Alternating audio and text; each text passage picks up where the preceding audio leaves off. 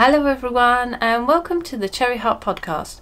I'm Sandra and this is episode 122 and this is a crochet, knitting, sewing, crafty kind of podcast where I talk about those things, the things I make. You will find the show notes for this podcast on my website, which is cherryheart.co.uk. That's where I list the things that I talk about, the patterns, the yarns, relevant information, things like that. So that's a great place to look for information, and I'll pop the link to that just in the down bar below the video. I will also have timestamps for this video which will enable you to jump from spot to spot to the areas of the video you are most interested in. So you can either use your mouse to hover along the bottom here and just select the chapters, or you can go into the down bar below and just click on one of the segments listed. And last of all, you will find me on Instagram as Sandra Cherry HRT. That's where I am mostly, and elsewhere around the web I tend to be known as Cherry Heart. So how are you? I hope you've been keeping well. I hope you've found some nice crafty moments in the last few weeks. It's a little bit grey here today. It's definitely taken an autumnal turn. Yeah, it's got quite cold, especially this week, so it feels like quite a sharp change. At first it just cooled and that was lovely, and now it feels actually quite chilly. So it's good for working on blanket projects even. So yeah, I've been trying to work on those because I've got a couple of big ones. So I was going to podcast last week. That's when I was sort of scheduled to do it. I try and podcast every other week, not that you would know it from the last however long's showing, but that's the original aim. But yeah, I just didn't have a lot to show last week. There wasn't really any much tangible progress. So I've got a little bit more this week. So I'll show you what I've got. Where to begin? The first thing I'll talk about, I think, is the Crochet Star Quilt. So last time we spoke, if you were here last time that is, and if you were, thank you for coming back, and if you weren't, well, let me fill you in. Thanks for trying the video out, by the way. Okay, so this is my Crochet Star Quilt. So I had all my blocks ready to join, and I have joined them. So here it is. Now I'm not going to try and attempt to show you the whole thing at the minute. I'm going to save that for when I've finished, for the big final ta-da reveal. But I have joined them all, and I have done my last row of sort of sashing squares. So on each block I've got the star in the middle, and then I had a row of squares on two of the sides. So as I've joined them together, that's created rows of sort of just plain white blocks between the stars. So all I had to do at the end was go along and finish sort of another row and column of the white squares, just to kind of fill in. Do you know what I mean? Because they were only on that side, because they were on that side of every block, that was fine, and it filled in that edge and that bottom, so I had to go in and do the top. I don't know if I've explained that in any kind of coherent way. But so now I've been thinking about the border, or been trying to think about the border. So I've got this kind of mess of experiments and ends going on here, which I'm going to attempt to show you. Everything's still attached to a yarn colour because I don't want to snip and break the yarn. I'll once I know what I'm doing, I'll unravel it and just, you know, use it properly.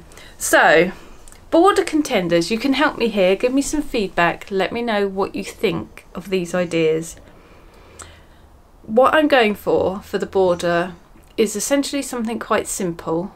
I'm thinking if it was a real quilt, a fabric quilt, it would just have the thin sort of binding border. So I'm kind of aiming for something like that, maybe. I don't want to get into anything sort of frilly or sort of lace worky or anything like that, because I don't think it will suit it. So I think it does need to be quite plain. So the first thing I thought was to incorporate all the colours. So this is quite a cute border. I do quite like this. Actually, seeing it on the camera, I like it more. I haven't quite got the tension right.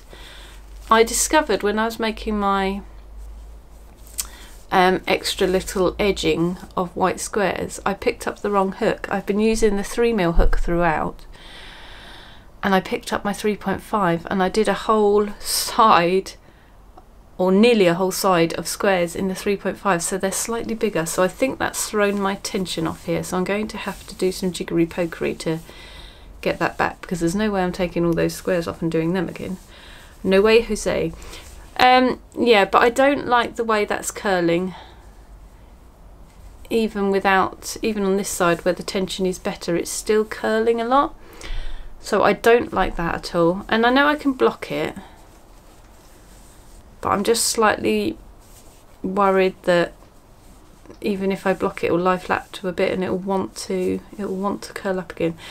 So that puts me off that slightly. So all I've done here is rows of DCs, UK DCs that is, so US singles, and I've alternated white colour, white colour, white colour, and then I've finished with a reverse DC or crab stitch for that last row. So I do like that. I also think the sort of stripes of colour look a little bit like an 80s sweatband, so I'm not sure how I feel about that being on my nice crochet quilt, but I kind of like that it incorporates all the colours. That's quite nice. But yeah, I think there's problems with that. I'm definitely not enjoying that curling. So that was one. Then I went for just a plain, completely plain row of trebles. So I did, I think I did a white round of just UK doubles, US singles, and then I just did a swapped to the pink and did a row of UK trebles, and then I think I've done doubles again in the top. So to be honest, I really quite like that, just as a very plain, simple edge. The only problem with going for one colour is I don't know what colour to go for. I think I want a colour other than just white, because I think if I do it very plain and it's just white, it will get completely lost. But inevitably, whichever colour you choose for the border then kind of enhances that colour in the blanket and makes that the dominant colour. Because I've got it quite even up till now, so adding it in the border will sort of bring one of them forward, I think. So yeah, I quite like that, but it seems a little bit plain and really nothing going on. So excuse me, I'm talking. I have to wait for Mr. Next Door to go in his house now because the dog is kicking off. Right, we'll attempt to continue. So where were we? So trial number 3, after trying the very plain one, I thought I'll try something with a bit of texture. So this is puff stitches, which I've interspersed. I think I just did one treble, one puff stitch, one treble, one puff stitch, and then a row of DCs to finish. So again, I quite like that. It is going to use a lot of yarn if I do that though. I think the grey, I will probably have enough. I've got nearly a whole skein of that, or a whole hank of that. But I think it would definitely be a grey border in that case, because that's the only one I've got enough of. But I think that might be a good choice. I think the grey is sort of like the most neutral colour, so that might be quite a good choice. I don't know, that looks really quite nice here on the camera. I talked myself out of this looking at it in person. It just looked a bit too textural compared to the sort of the rest of the blanket. So yeah, it's very hard to imagine from the little corner how it's going to look en masse. See, maybe if I stood back and had the whole thing, it would look such a little bit of the whole thing, it would be alright. I don't know. I'm slightly worried because it's not a very fluffy, sort of plumpy yarn. I think it's a merino and nylon. It's quite a sock yarn. The puffs sort of look a little bit stringy, and I'm kind of worried because it's a blanket that those little strands will easily get caught and get pulled. So I'm just wondering if that's the most practical choice, although I do quite like it. And then my last attempt is even more of a smaller bit to show you, because I was trying different things. So my last attempt, again, it's on the corner that's got the dodgy tension that I thought I'd sorted out, but haven't entirely. Right, so this is what I've got. So again, it's a very plain, but I've done sort of, I don't know if you can see what's happening there. See how close? So I've got spike stitches going in basically. So I did quite a few rounds of just double crochets, so UK single crochets. I think I did 4, maybe 5. And then I did a spike stitch into one of the lower crochets and brought it up. And I quite like that it gives it, because it's both sides, if I show you the back, it almost gives it like a sort of zigzag stitch effect, doesn't it? But yeah, it sort of gives it like a little bit of thickness and weight to that border, just a little bit, without it being really textured and bulky. It is the most like a quilt binding, I thought. I've tried a bit in grey as well. And I was messing around with sort of doing a 1 spike there, and this one I've done 2, so it gives it a thicker, and the colour is thicker, so it looks more prominent. I don't know if you can tell the difference. So it's 1 spike up to about there, and then I changed to 2 spikes. The only trouble with doing the 2 spikes is I'm putting more yarn in, and that's messing with the tension again. So yeah, so I really quite like this. I like how much it looks like binding. I like that it gets a sort of a bit of thickness and a bit of weight in the border. I just wonder if it's just too tiny and too plain for the whole of this quilt. It's the only thing that concerns me. I mean, I suppose effectively I've already got a kind of a border with this extra row of white squares round, so the star ends there, and I've got almost like a border inlay, and then that would just be the very edge. I'm just not 100% convinced that this is my choice, although in some ways I think it's the best option. I don't know. It almost feels too minimal, even though I said I wanted minimal. Fickle creature. I don't know, what do you think? Would you go for one of these ones? Would you try something else entirely? Would you go fancier? Would you keep it plain? I don't know.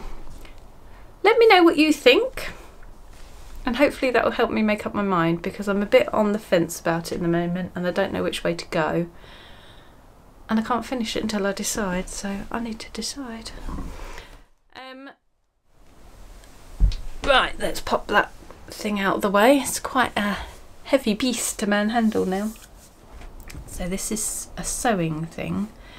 If you were here many moons ago, you might have seen me talk, well, not many moons ago, but it just means this is another slow project I've had on the go for a while. But I had Liberty Hexagons. I was going to make a piece of fabric out of, with joining Liberty Hexagons together to make a knitting needle case. So I finally joined all of my hexagons together and made this little bit of rainbow loveliness. Can't see how much that's on the screen. There we go. So I had all kinds of different colours, and last time I spoke about it I think I showed you all these little strips, so I decided I would arrange them in rainbow strips of colour. That was very pretty, and then I finally joined them together. I've taken the backs out as well. That's it, the backs, which is also quite pretty. So now I finally have a piece of fabric which I can make my needle case out of. So it's not finished, but this sort of stage is finished, and that feels like a bit of an achievement. So now I've actually just got to get round to getting up to the sewing machine and doing some sewing, which I haven't done for quite some time, I have to say. So that's the closest thing to a finished object. What else can I tell you about? So this is another thing that's been on the podcast before, which is my Daisy Puff blanket. So my Daisy Puff Hexagons. I don't know how far I'd got last time. I'm not sure that this little bit has grown that much, to be honest. Probably not. No, I think that's probably about the same. I guess, will this be the right way up? I've tried to experiment. I'm working on my little filler hexagon. I think I've got it sorted out now. The half hexagon is sorted. Hello, my daughter just rang, and now I've come back. I have no idea what I was talking about before. I know I was talking about these, the Daisy Puffs hexagons, but I don't know what I'd told you. But I know what I want to tell you. So that's what I've got for that so far. I don't think that's changed, but I did say I was going to do a tutorial for the hexagons, which I have now done. So how to make those motifs, and I've also done a tutorial for how I'm joining them. So I'm crocheting them through from the back, but I'm just doing that in a join as you go style. So it's I've called it the modular join. I came up with this idea when I was making my Battenberg blanket quite some time ago, and I just couldn't face making a billion tiny squares and joining them all afterwards as well. So I thought if I could join them as I go, that's really going to cut down on my ends. So since I came up with that idea, I've sort of started applying it to so many other things. It just makes life so much easier. So instead of weaving in the ends on each motif and then sort of, because joining hexagons is always a bit awkward because you haven't got the straight lines, have you? So I guess you just join each one in a row and then you do a zigzag along. But this way it's so much easier because you don't have all those extra joining ends, and also because you're using the same colour on each motif, you don't have like a awkward different colour yarn showing through. So yeah, it works really well for the hexagons, I think. I quite like that. So yeah, I've done a tutorial for how to join them as well. So that's 2 tutorials, but I've still got to edit them. So this one is nearly ready. So this one will probably be up first, how to make the little motif. And then I'll pop the joining one up once I've got that edited. So that might take me a day or 2 afterwards. So that's in progress. Oh, I'll tell you what, I have made a little bit of progress on the blanket because I've turned all my little jellyfish centres, my little flower centres. I've got all the next stage on, so they've all got their white borders on now. So now they just need their final finishing border and joining onto the blanket. So I'm prioritising kind of my bigger projects first to try and get some progress on them. But yeah, this is a nice little background one to sort of tick away on when I haven't got anything. You know, when you just sit down in front of the telly and you just want something that you can pick up and get on with without having to think about. This is this project at the moment. So yeah,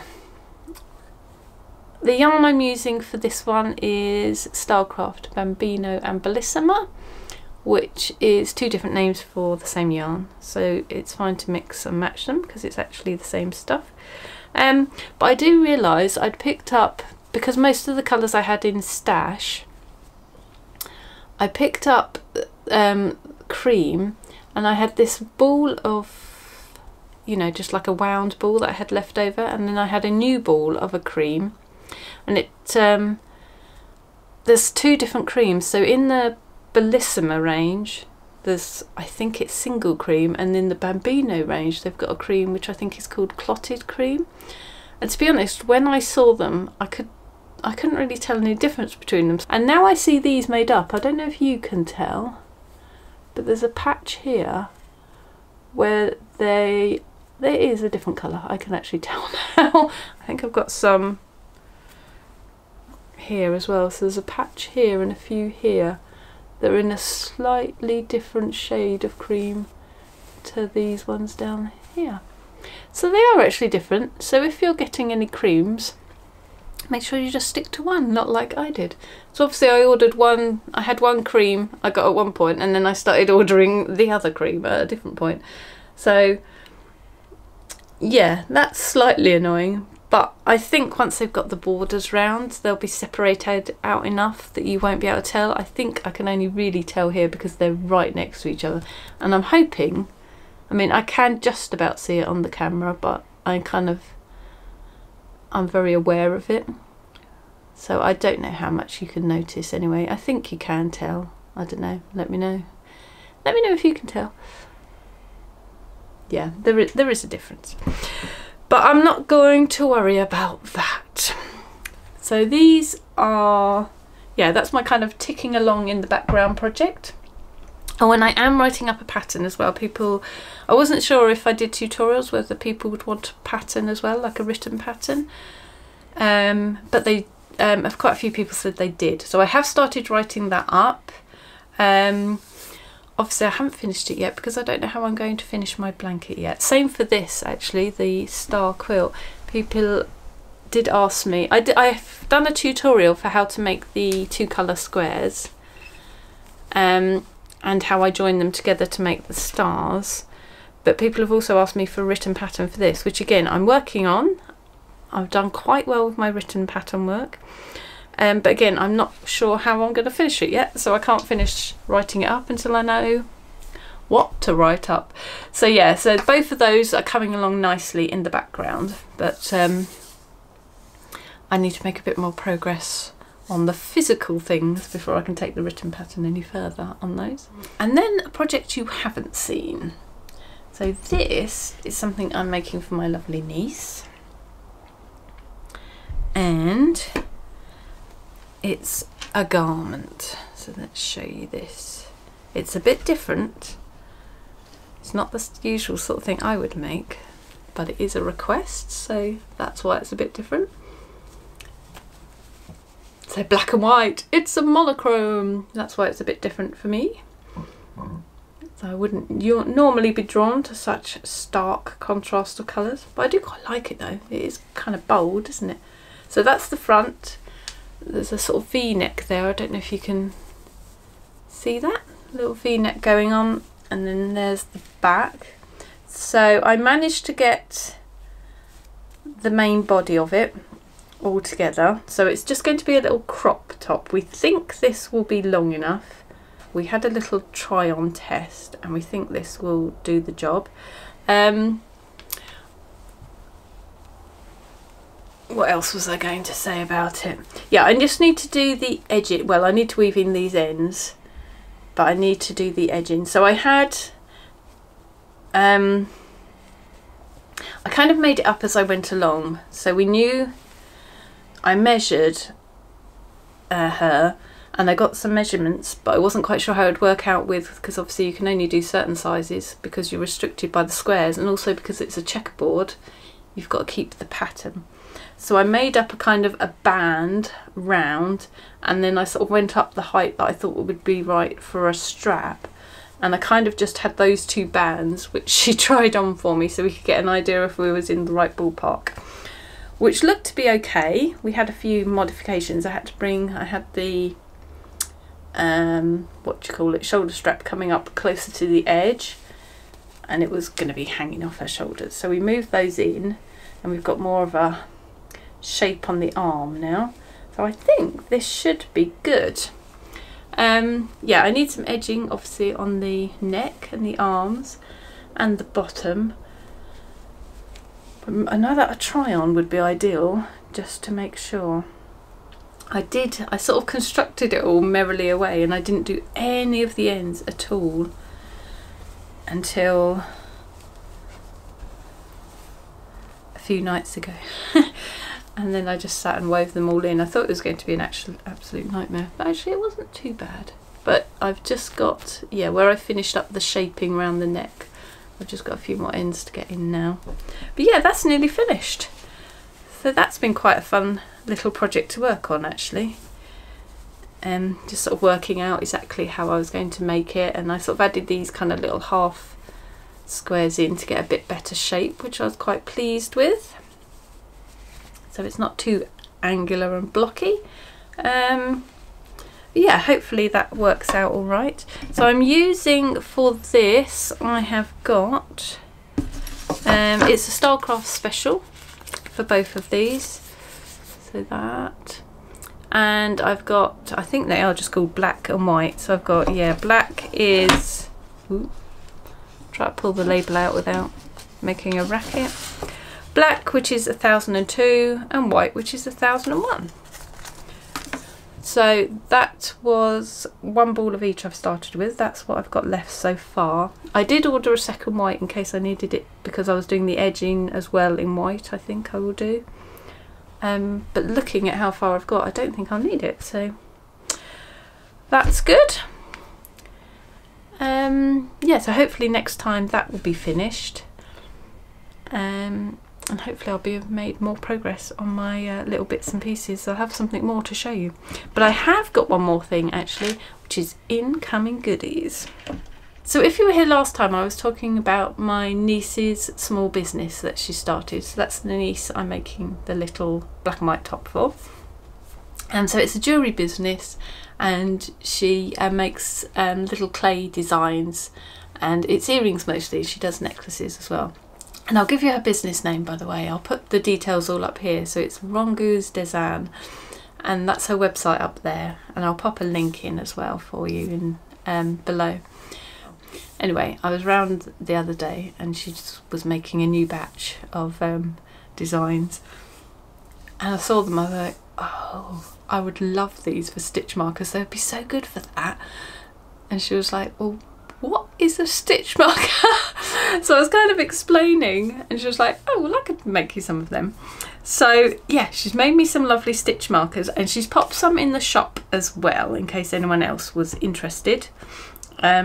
Just it's good to try new things when you've got a little business, isn't it, and see what appeals to people. So I'm going to put a photo in to show you, because I just realised I brought them up here and I haven't got a way to show you them all together. So I'm going to show you the autumn set first. So that's here. So we've got this lovely little acorn. Okay, I'm just going to put this round so I can see, yeah, whether it's focusing. So an acorn, and this one is a little hot chocolate. I keep thinking of it as butterbeer as well, because we were talking about Harry Potter at the time. I was like, oh, it could be a butterbeer with the froth on top. Or it could be a nice cosy coffee or a hot chocolate. I love that one.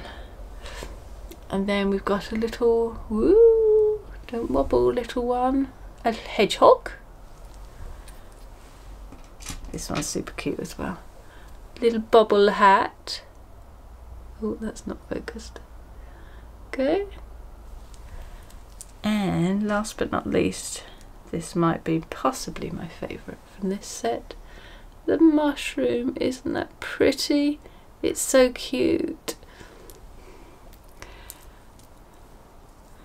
So what I really like about these as well is they're quite, yeah, that doesn't work at all, you can't see a thing. Anyway, that's why the picture's here. I'm going to leave it up for a bit. Which side am I putting it? Let's put it that side. Yeah, they're nice and light, so they don't sort of drag down on your knitting or anything too much, so that's quite nice. I've been using them to keep my ends of my hexagons in while I was making everything up for the tutorial. Yeah, so that's the autumn set. They're so cute. And then they've done a Halloween set as well. So we have got, this is amazing. I think it's kind of become a little family business, I was saying last time. Look at this, the witch's hat. I think her mum helps do some of these details. Is that coming up?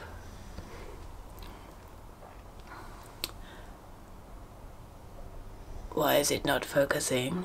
Because of the shine. Look at the detail on that hat with the little buckle and everything. Oh my god, I love that. I'm saving this for a bit until we get closer to Halloween. We're not even in October yet, are we? Although we might be by the time this gets out. But yeah, I love that. Then we've got, oh, and this as well. Look, it's a potions bottle. So this is your bottle of magical witch's potion. I just love the gold, sort of this gold, however they get this gold on here. I don't know if it's gold leaf or what it is. Yeah, that's really good. Oops, dropping them. Then we've got a ghosty, a Halloween ghosty. Quite a nice cute little ghosty, which is the kind I like. Don't like anything too terrifying for Halloween. I like cute Halloween things. And then we've got a bat. There we go. And last but not least, a gorgeous pumpkin. So that could go in the Halloween set as well, couldn't it, actually? Yeah, so I think those are, I think she's selling the stitch markers in sets. So there's the autumn set and the Halloween set. But oh, they're really lovely. So it's good to know people that make these things, isn't it? You get lots of nice goodies. Right, well I think that's all I've got to share this time. Thanks so much for watching, and if you enjoyed it, I hope you will give me a little thumbs up, because that's always really helpful for the video. And if you haven't subscribed already, or if you're new and you would like to subscribe, that would be fantastic, of course. And if you want to get notifications when I post new videos, you can click the little bell thing and it will send you a little ding when I have some new content to share. So that's it from me. So I hope you find some nice crafting, peaceful moments, and I will see you next time.